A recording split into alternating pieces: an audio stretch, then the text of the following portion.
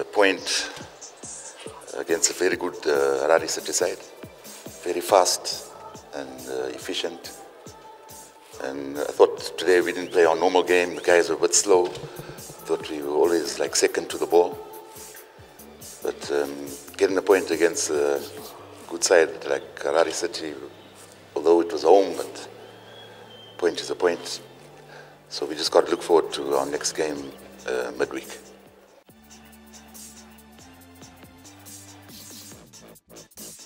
There I thought we were quite solid at the back. That penalty was a giveaway. So I thought without the penalty we could have got away with a 1-0 win. But nothing we can do. We can't reverse it to the referee's decision. But I thought it was a poor decision.